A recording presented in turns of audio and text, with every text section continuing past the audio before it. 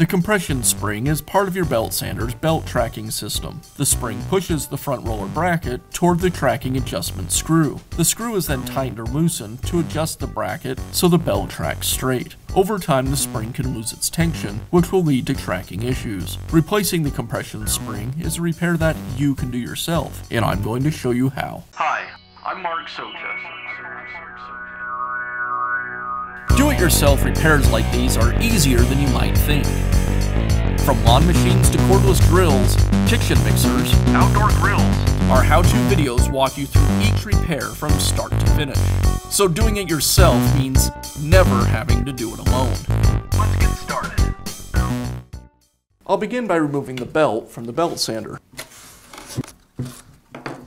Next, I'll remove the belt guard.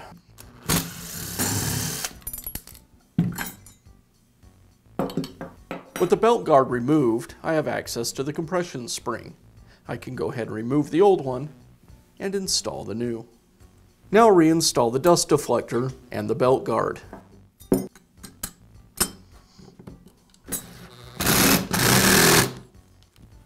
And I'll finish up by reinstalling the sanding belt.